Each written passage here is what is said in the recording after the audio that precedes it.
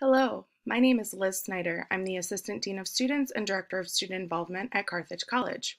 While I would love to be with you in person today, I'm excited to take some time to share a little bit with you about the leadership model that we follow at Carthage College and how it can be a significant part of your college experience.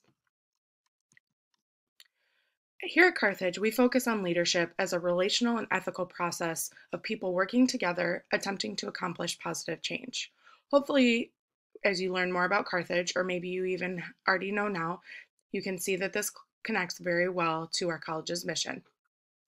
We find that this is an important piece of conversation with students right out of their high school experience transitioning into college, or maybe you're coming to us from another college or university. But either way, we think that this tells you a lot about what it means to be a student at Carthage and how this leadership model can influence what you're doing both in and outside the classroom. So we focus on the relational leadership model because it's really an aspirational model. It's really focused on what your group has potential to do. And the purpose of it is really focused on vision. So what is the long-term goal for your group, your team, your floor if you're living in our residential halls?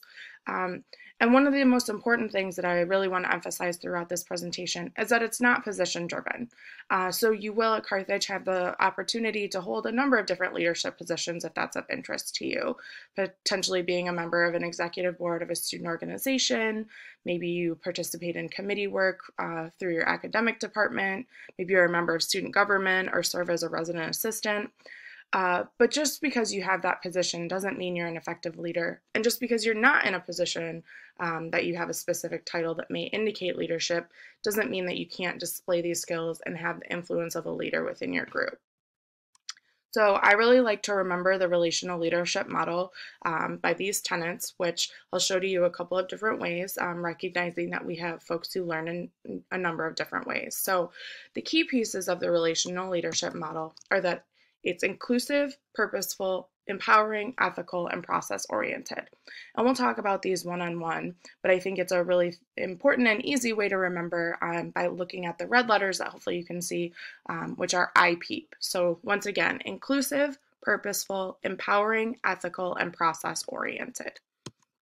Talking about inclusive leadership, this is probably something that you've been able to see either in action or potentially lacking as you look at the things that have been happening in our world over the last couple of months. Leadership has been called into question about a lot of different things that are happening, be it the economy, the world response to COVID-19, race relations in America. So there are a lot of different ways that you've seen a call for inclusive leadership, regardless of your political affiliation or your level of engagement in politics at all. And an important part of it being inclusive is that it's representative of diversity in views, approaches, and just overall lens that you look at the world. So we want to make sure that within a team or a group, be it a class project group that you're working on, the folks that you live with on your residential hall floor, or just the friends that you'll meet along the way. We want to look at the strengths and talents of each individual member of the team and recognize that those are diverse and that they're coming based off of their diverse life experiences, and combining those strengths and talents so that you can work together toward whatever your goal or mission is, and help each other to accomplish it. So moving on to the first piece.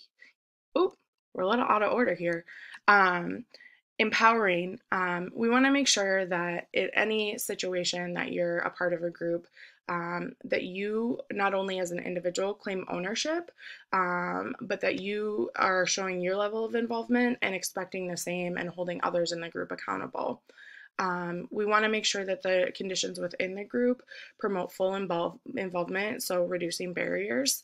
And one of the things that may be really interesting and kind of a shift from leadership that you've seen before is thinking about potential barriers to participation due to access to technology, knowing that a lot of the experiences that we're going to be offering are virtual. I think the other really important piece of this is sharing power. So there's no one person within your organization or within your group that has ultimate power or ultimate decision making when it comes to this leadership model. We really want to work toward building consensus, which is an important thing. And I think it also reinforces the statement that I made before about not necessarily emphasizing the importance of holding a specific leadership position or having a leadership title. Because even if you are the president or the chairperson of your club, that doesn't mean that you have ultimate decision making in this model. Ethical. So hopefully this goes without saying, but we want to make sure that there's a values orientation to the work that we're doing and the way that we are approaching anything that we're working on in a group or as an individual.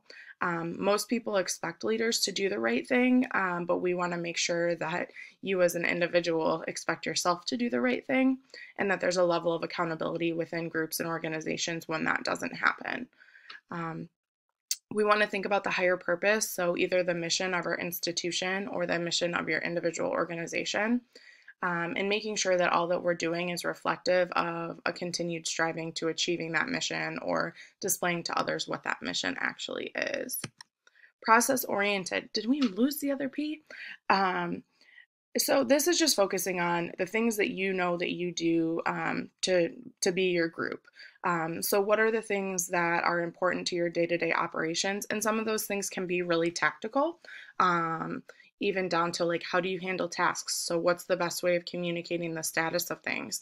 And you can even think of this within your friend group. What's your kind of common method of communication?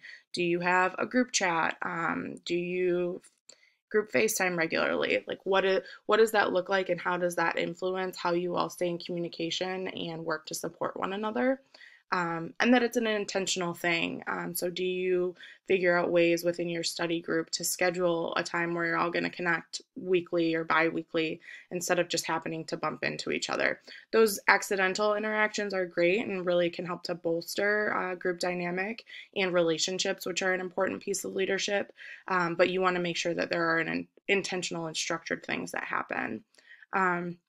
So to summarize all of this, I think the last line really hits at home is how is just as important as what. So what are you doing and what are you hoping to accomplish, but how are you getting there? The process really is important because it offers opportunities for you to reaffirm the mission and also make sure that everyone within the group understands how they're contributing to it and what value they bring to the team. Oh, there's the last P. So I guess we're going, you can always remember I peep, but I guess we're going IEEEPP. Sorry about that. Purposeful, I think, is my favorite one when we think about leadership and how it connects to mission. You want to be intentional in finding a common ground with others. That's how you build relationships. That's how you build community. Even if it's something as silly as knowing that you binged the same Netflix series during this quarantine, or if it's something that's really much more structured as far as your faith background, political ideation, those types of things. Finding anything in common that you have with others and building a common ground is really an important piece of forming the relationships that will allow the leadership dynamic to occur.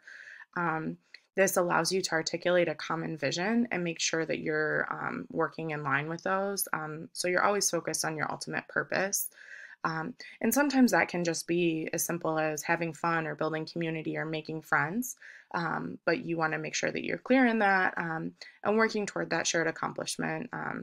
If you even think about building a friendship as the kind of ultimate purpose, it's a little bit more difficult when that end game accomplishment of having a solid friendship isn't a shared goal. So you want to make sure that you can use your communication skills and intuition to understand that everyone's on the same page and that you're working toward a common goal. So I'm glad we found the last P, even though we're a little out of order.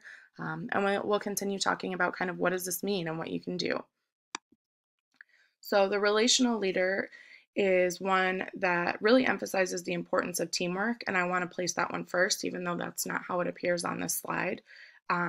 Because if you don't emphasize teamwork, the rest of the things are going to be really challenging here for you. So creating commitment through participation is obviously a key one.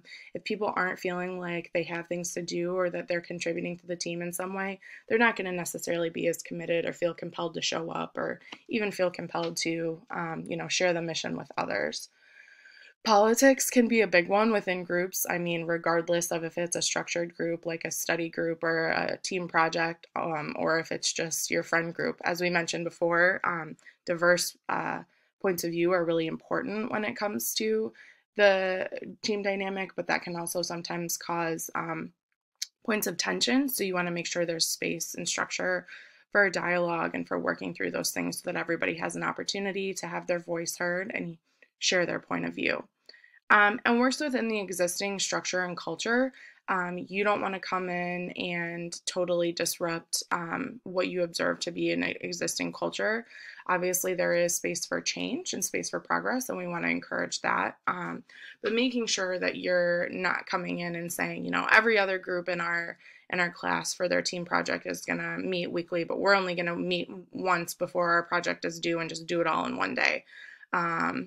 I mean, I don't recommend that because that sounds like a stressful way to get your project done, but also you want to make sure that you're kind of figuring out a way to flow that's within reason representative of the larger culture and structure of the institution.